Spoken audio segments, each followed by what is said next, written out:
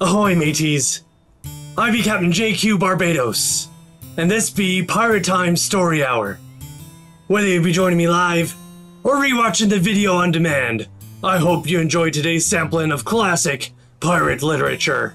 Last week, we started Treasure Island and read to the end of Chapter 3. Now this opening section be perhaps one of me favorite beginnings in all of pirate literature. It begins quaintly enough in an inn on a cliff by the sea. We be quickly introduced to the captain, Billy Bones, who be a bit eccentric. And slowly but surely, things start to escalate. And already by the end of Chapter 3, we've heard talk of gold, of buried treasure, of a map, of equal shares. And a blind old man has given Billy Bones the black spot. The black spot!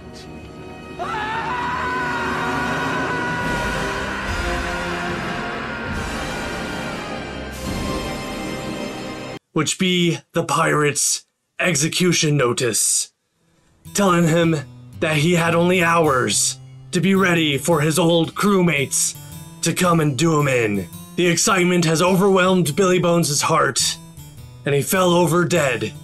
Beware running with scissors or any other pointy objects. It's all good fun till somebody loses an And it be at that point that we will begin with Chapter 4. If this be your first time joining Pirate Time Story Hour, please hop into the comments or the chat and give me an ahoy, avast, or whatever your preferred greeting may be.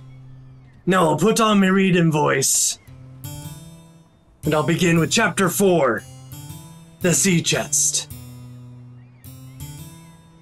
I lost no time, of course, in telling my mother all that I knew, and perhaps should have told her long before, and we saw ourselves at once in a difficult and dangerous position. Some of the man's money, if he had any, was certainly due to us, but it was not likely that our captain's shipmates, above all the two specimens seen by me, Black Dog and the Blind Beggar, would be inclined to give up their booty in payment of the dead man's debts. The captain's order to mount at once and ride for Dr. Livesey would have left my mother alone and unprotected, which was not to be thought of. Indeed, it seemed impossible for either of us to remain much longer in the house. The fall of coals in the kitchen grate, the very ticking of the clock, filled us with alarms. The neighborhood to our ears seemed haunted by approaching footsteps. And what between the dead body of the captain on the parlor floor and the thought of that detestable blind beggar hovering near at hand and ready to return, there were moments when, as the saying goes, I jumped in my skin for terror. Something must speedily be resolved upon, and it occurred to us at last to go forth together and seek help in the neighboring hamlet. No sooner said than done. Bareheaded as we were, we ran out at once in the gathering evening and the frosty fog. The hamlet lay not many hundred yards away, though out of view, on the other side of the next cove, and what greatly encouraged me, it was in an opposite direction from that whence the blind man had made his appearance, and whither he had presumably returned. We were not many minutes on the road, though we sometimes stopped to lay hold of each other and hearken. But there was no unusual sound, nothing but the low wash of the ripple and the croaking of the inmates of the wood. Presumably meaning frogs or some other such. It was already candlelight when we reached the hamlet, and I shall never forget how much I was cheered to see the yellow shine in doors and windows. But that, as it proved, was the best of the help we were likely to get in that quarter. For, you would have thought men would have been ashamed of themselves, no soul would consent to return with us to the Admiral Benbow. The more we told of our troubles, the more, man, woman, and child, they clung to the shelter of their houses. The name of Captain Flint, though it was strange to me, was well enough known to some there, and carried a great weight of terror. Some of the men who had been to field work on the far side of the Admiral Benbow remembered, besides, to have seen several strangers on the road, and taking them to be smugglers to have bolted away, and one at least had seen a little lugger in what we called Kit's Hole. For that matter, anyone who was a comrade of the captain's was enough to frighten them to death, and the short and the long of the matter was that while we could get several who were willing enough to ride to Dr. Livesey's, which lay in another direction, not one would help us to defend the inn. They say cowardice is infectious, but then argument is, on the other hand, a great emboldener, and so when each had had his say, my mother made them a speech. She would not, she declared, lose money that belonged to her fatherless boy. If none of the rest of you dare, she said, Jim and I dare. Back we will go, the way we came, and small thanks to you, big, hulking, chicken-hearted men. We'll have that chest open if we die for it, and I'll thank you for that bag, Mrs. Crossley, to bring back our lawful money in. Of course I said I would go with my mother, and of course they all cried out at our foolhardiness, but even then not a man would go along with us. All they would do was to give me a loaded pistol, lest we were attacked, and to promise to have horses ready saddled in case we were pursued on our return, while one lad was to ride forward to the doctor's in search of armed assistance. My heart was beating finely when we two set forth in the cold night upon this dangerous venture. A full moon was beginning to rise and peered redly through the upper edges of the fog, and this increased our haste, for it was plain, before we came forth again, that all would be as bright as day, and our departure exposed to the eyes of any watchers.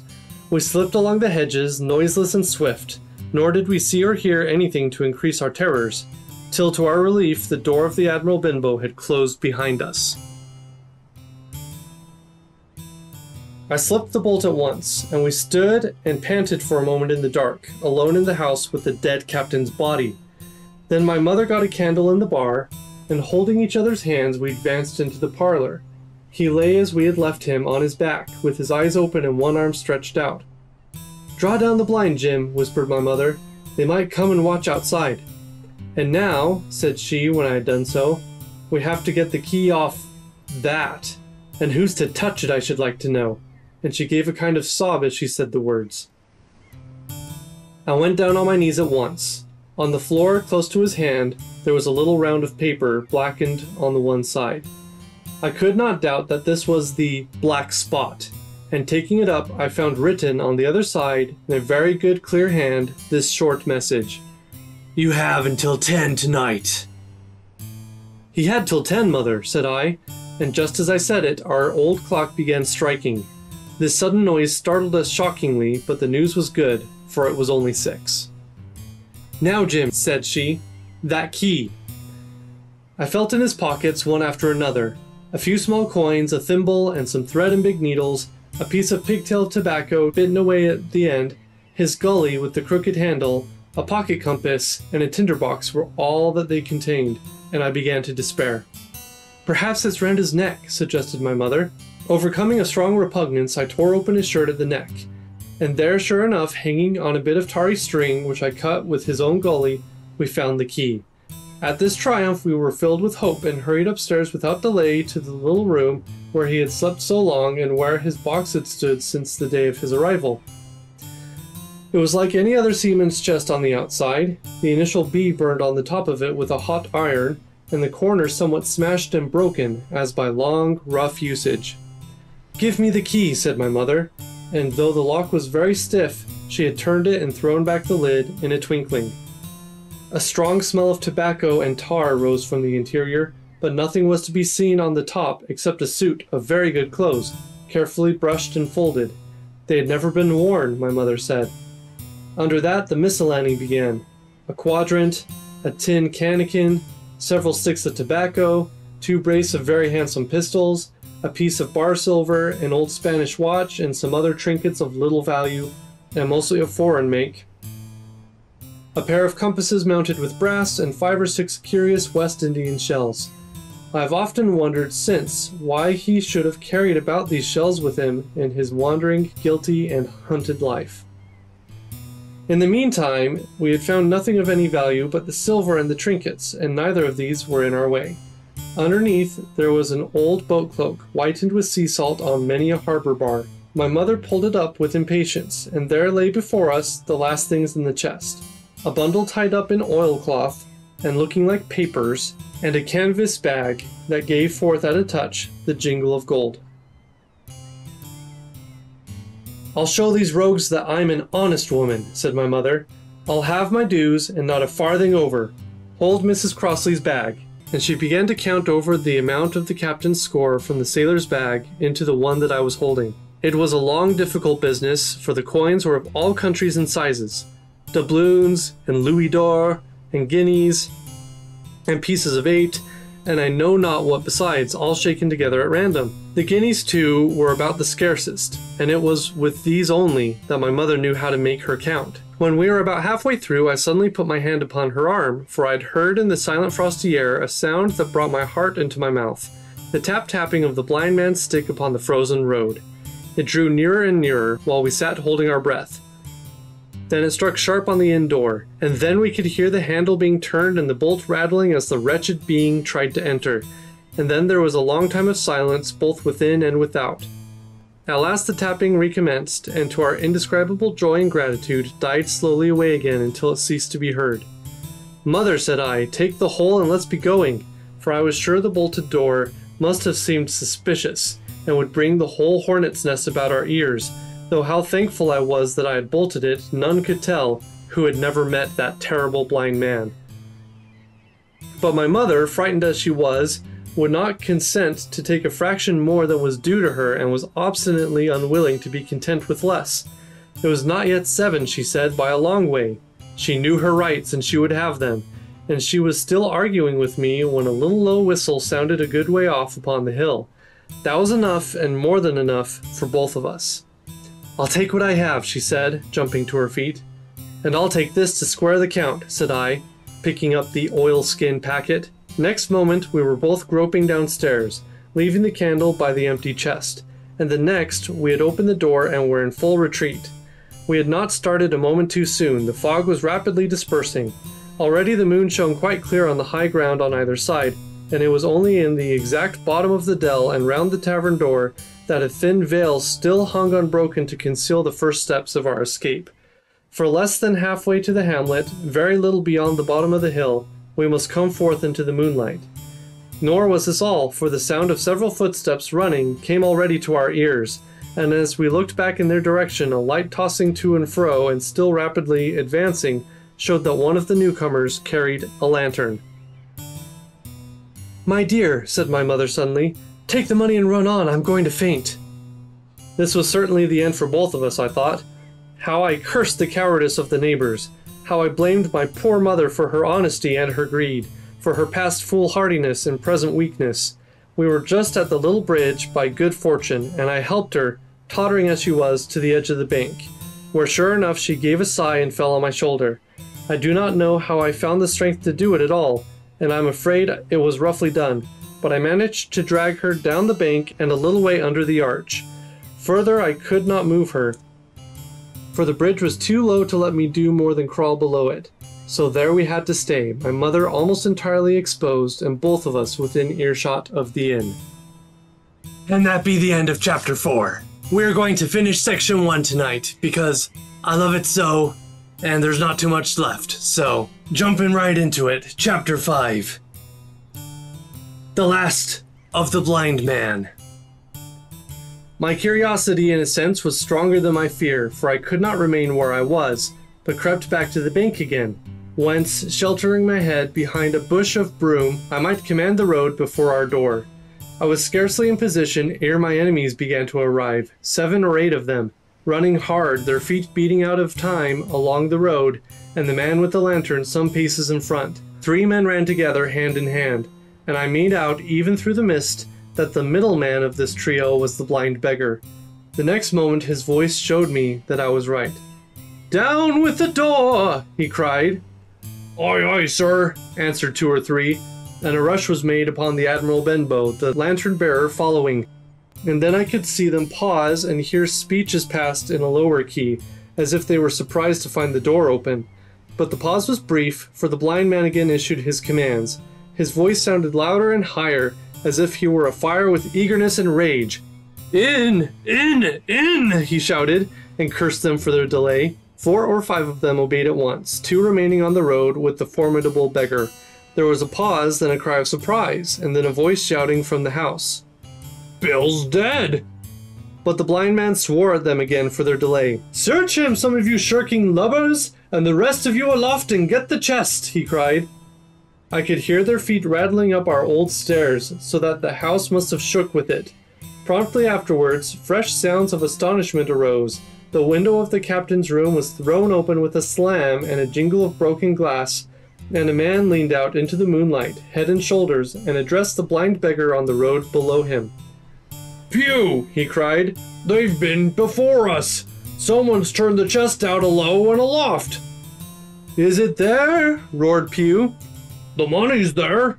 The blind man cursed the money. "Flint's fist, I mean," he cried.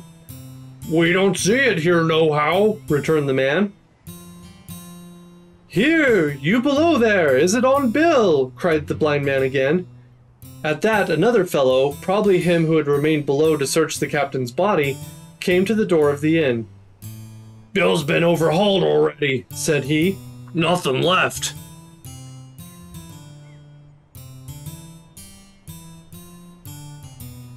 "It's these people of the inn! It's that boy! I wish I had put his eyes out!" cried the blind man Pew. "There were no time ago. They had the door bolted when I tried it. Scatter, lads, and find 'em." "Sure enough, they left their glim here," said the fellow from the window. "Scatter and find 'em! Rout the house out!" reiterated Pew, striking with his stick upon the road. Then there followed a great to-do through all our old inn, heavy feet pounding to and fro, furniture thrown over, doors kicked in, until the very rocks re-echoed and the men came out again, one after another, on the road, and decided that we were nowhere to be found.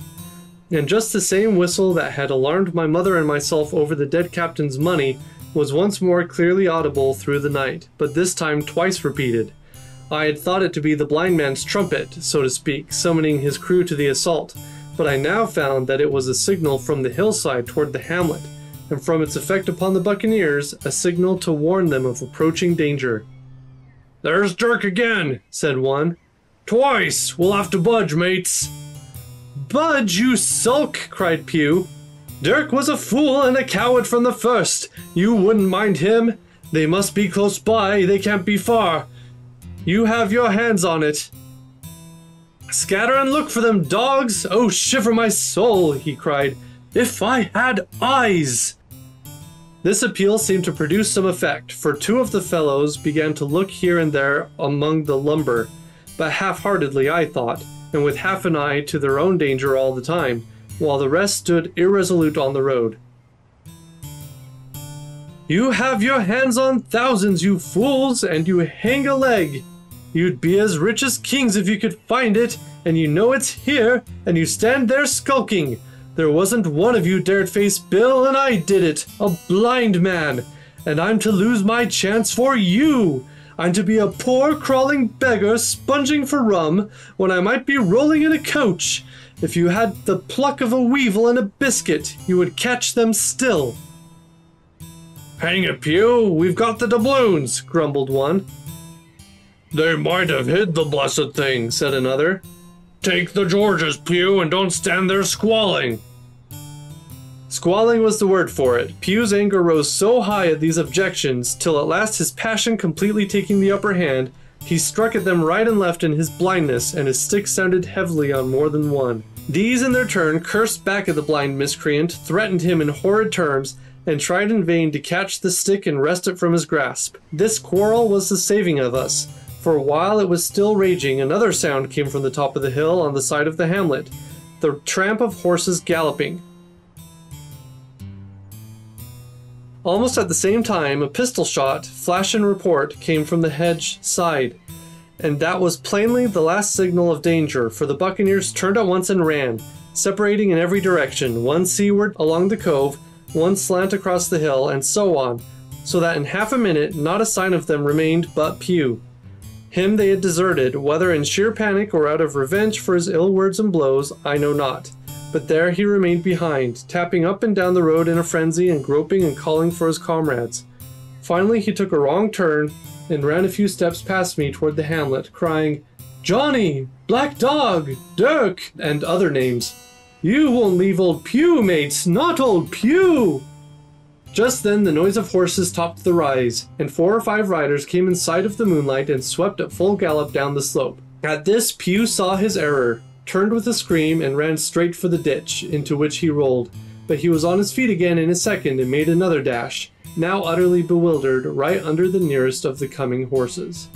The rider tried to save him, but in vain. Down went Pew with a cry that rang high into the night, and the four hooves trampled and spurned him and passed by. He fell on his side, then gently collapsed upon his face and moved no more. I leapt to my feet and hailed the riders. They were pulling up at any rate, horrified at the accident, and I soon saw what they were. One, tailing out behind the rest, was a lad that had gone from the hamlet to Dr. Livesey's.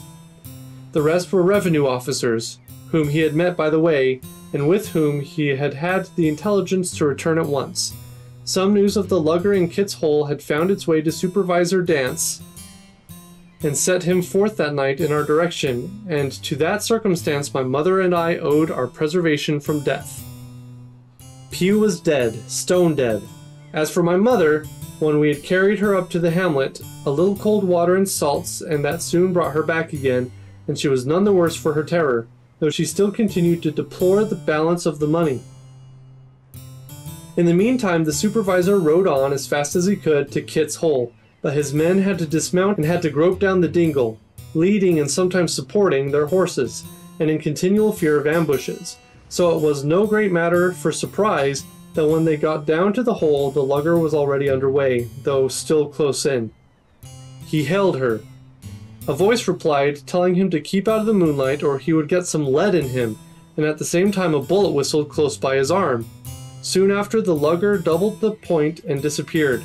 Mr. Dance stood there, as he said, like a fish out of water, and all he could do was to dispatch a man to blank, a city, to warn the cutter. And that, said he, is just about as good as nothing. They've got off clean and there's an end. Only, he added, I'm glad I trod on Master Pew's corns, for by this time he had heard my story. I went back with him to the Admiral Benbow, and you cannot imagine a house in such a state of smash. The very clock had been thrown down by these fellows in their furious hunt for my mother and myself, and though nothing had actually been taken away except the captain's money bag and a little silver from the till, I could see at once that we were ruined. Mr. Dance could make nothing of the scene. They got the money, you say? Well then, Hawkins, what in fortune were they after? More money, I suppose? No, sir, not money, I think, replied I. In fact, sir, I believe I have the thing in my breast pocket, and to tell you the truth, I should like to get it put in safety. To be sure, boy, quite right, said he. I'll take it if you like. I thought perhaps Dr. Livesey, I began. Perfectly right, he interrupted very cheerfully. Perfectly right. A gentleman and a magistrate. And now I come to think of it, I might as well ride round there myself and report to him or squire. Master Pew's dead when all's done. Not that I regret it. But he's dead, you see, and people will take it out against an officer of His Majesty's revenue if make it out they can. Now I'll tell you, Hawkins, if you like, I'll take you along. I thanked him heartily for the offer, and we walked back to the hamlet where the horses were. By the time I had told my mother of my purpose, they were all in the saddle. Dogger, said Mr. Dance, you have a good horse. Take up this lad behind you. As soon as I was mounted, holding on to Dogger's belt, the supervisor gave the word, and the party struck out at a bouncing trot on the road to Dr. Livesey's house. And that be the end of Mr. Pew. Now when I read the chapters involving Mr. Pew, I can't help but thinking of the version of Pew in Muppet Treasure Island. Billy Bones, it's me, Blind Pew. There be many things about the movie that be not quite accurate to the book, but I quite like the blind man Pew in that movie and just how funny and silly he is. And for some reason, whenever I read this book, the image in my mind of that man be that ridiculous Muppet groping around blindly with 2 eye patches over his eyes. Excuse me, sir, but the bar is closed. A pretty little girl, is it? And here we see another example of Jim being the observer protagonist.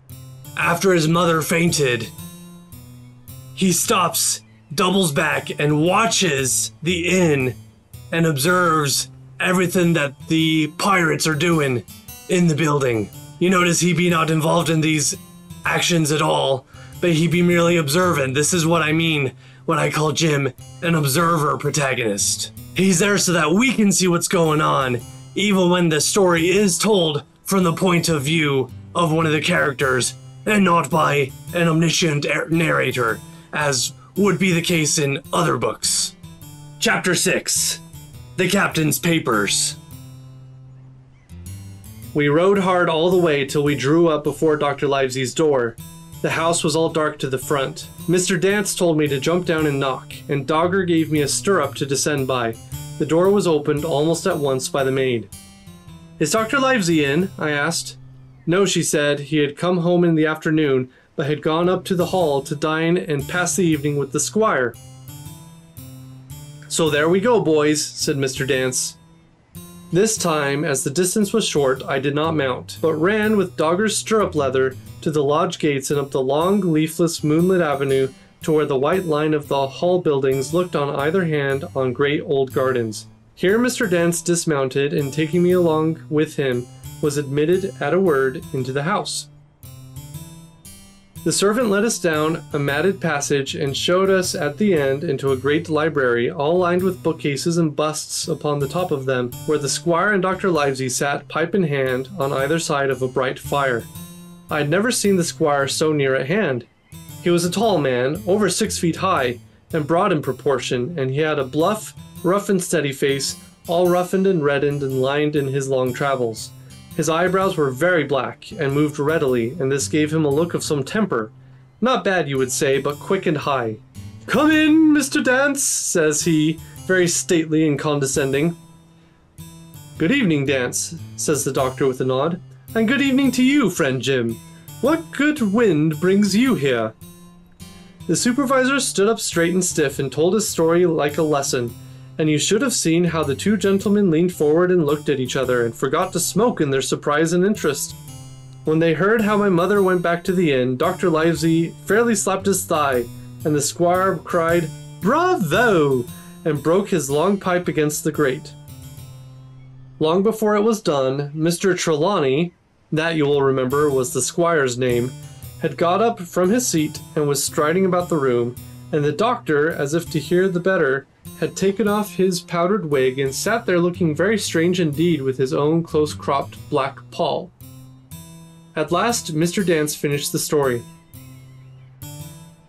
"Mr. Dance," said the squire, "you are a very noble fellow, and as for writing down that black atrocious miscreant, I regard it as an act of virtue, sir, like stamping on a cockroach. This lad Hawkins is a trump, I perceive.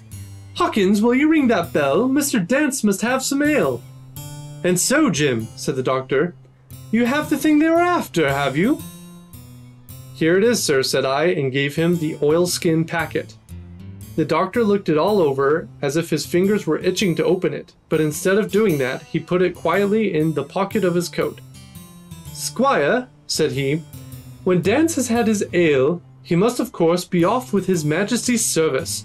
But I mean to keep Jim Hawkins here to sleep at my house, and with your permission, I propose we should have up the cold pie and let him sup." "As you will, Livesey," said the squire. "Hawkins has earned better than cold pie." So a big pigeon pie was brought in and put at a side table, and I made a hearty supper, for I was as hungry as a hawk, while Mr. Dance was further complimented and at last dismissed. "And now, squire," said the doctor. "And now, Livesey," said the squire in the same breath. One at a time, laughed Dr. Livesey. "You have heard of this Flint, I suppose?" "Heard of him!" cried the squire. "Heard of him, you say? He was the bloodthirstiest buccaneer that sailed. Blackbeard was a child to Flint. The Spaniard was so prodigiously afraid of him that I tell you, sir, I was sometimes proud he was an Englishman. I've seen his topsails with these eyes off Trinidad, and the cowardly son of a run punchman that I sailed with put back, sir, into port of Spain." "Well, I've heard of him myself, in England," said the doctor. "But the point is, had he money?" "Money!" cried the squire. "Have you heard the story? What were these villains after but money? What do they care for but money? For what would they risk their rascal carcasses but money? That we shall soon know, replied the doctor, but you are so confoundedly hot-headed and exclamatory that I cannot get a word in. What I want to know is this. Supposing that I have here in my pocket some clue to where Flint buried his treasure, will that treasure amount to much? Amount, sir, cried the squire. It will amount to this. If we have the clue you talk about, I fit out a ship in Bristol Dock and take you and Hawkins here along, and I'll have that treasure if I search a year. Very well, said the doctor. Now then, if Jim is agreeable, we'll open the packet. And he laid it before him on the table. The bundle was sewn together, and the doctor had to get out his instrument case and cut the stitches with his medical scissors. It contained two things, a book and a sealed paper. First of all, we'll try the book, observed the doctor. The squire and I were both peering over his shoulder as he opened it, for Dr. Livesey had kindly motioned me to come round from the side table where I had been eating to enjoy the sport of the search. On the first page there were only some scraps of writing, such as a man with a pen in his hand might make for idleness or practice. One was the same as the tattoo mark, Billy Bones' fancy. Then there was Mr. W. Bones, mate. No more rum. Off Palm Key he got it, and some other snatches, mostly single words and unintelligible. I could not help wondering who it was that had got it, and what it was that he got. A knife in his back as like as not. Not much instructions there, said Dr. Livesey as he passed on. The next 10 or 12 pages were filled with a curious series of entries. There was a date at one end of the line, and at the other a sum of money, as in common account books. But instead of explanatory writing, only a varying number of crosses between the two. On the 12th of June, 1745, for instance, a sum of £70 had plainly become due to someone, and there was nothing but 6 crosses to explain the cause. In a few cases, to be sure, the name of a place would be added, as off Caracas, or a mere entry of latitude and longitude, such as 62, 1720, 19-40. The record lasted over nearly 20 years, the amount of the separate entries growing larger as time went on, and at the end a grand total had been made out after 5 or 6 wrong additions, and these words appended, Bones, his pile. I can't make head or tail of this, said Dr. Livesey. That thing is as clear as noonday, cried the squire. This is the Black-Hearted Hound's account book. These crosses stand for the names of ships or towns that they sink or plundered. The sums are the scoundrel's share, and where he feared an ambiguity, you see he added something clearer. Off Caracas. Now you see, here was some unhappy vessel boarded off that coast. God help the poor souls that manned her. Coral, long ago. Right, said the doctor. See what it is to be a traveler. Right, and the amounts increase, you see, as he rose in rank. There was little else in the volume, but a few bearings of places noted in the blank leaves toward the end, and a table for reducing French, English, and Spanish moneys to a common value. Thrifty man, cried the doctor. He wasn't the one to be cheated. And now, said the squire, for the other. The paper had been sealed in several places with a thimble by way of seal, the very thimble perhaps that I had found in the captain's pocket. The doctor opened the seals with great care, and there fell out the map of an island, with latitude and longitude, surroundings, names of hills and bays and inlets, and every particular that would be needed to bring a ship to a safe anchorage upon its shores. It was about 9 miles long and 5 across, shaped, you might say, like a fat dragon standing up, and had 2 fine landlocked harbors and a hill in the center part marked the Spyglass. There were several editions of a later date, but above all, 3 crosses of red ink, 2 on the north part of the island, 1 in the southwest, and beside this last, in the same red ink, and in a small, neat hand, very different from the captain's tottery characters, these words, Bulk of treasure here. Over on the back, the same hand had written this further information. Tall tree, spyglass shoulder, bearing a point to the north of north-northeast. Skeleton Island, east-southeast, and by east 10 feet. The bar silver is in the north cache. You can find it by the trend of the east hummock, 10 fathoms south of the black crag with the face on it. The arms are easy found in the sandhill, north point of the North Inlet Cape, bearing east and a quarter north. J.F. This was all, but brief as it was, and to me incomprehensible, it filled the squire and Dr. Livesey with delight. "Livesey," said the squire, "you will give up this wretched practice at once. Tomorrow I start for Bristol. In 3 weeks' time, 3 weeks, 2 weeks, 10 days, we'll have the best ship, sir, and the choicest crew in England. Hawkins shall come as a cabin boy. You'll make a famous cabin boy, Hawkins. You, Livesey, are ship's doctor. I am admiral. We'll take Redruth, Joyce, and Hunter. We'll have favorable winds, a quick passage, and not the least difficulty in finding the spot, and money to eat, to roll in, to play duck and drake with ever after."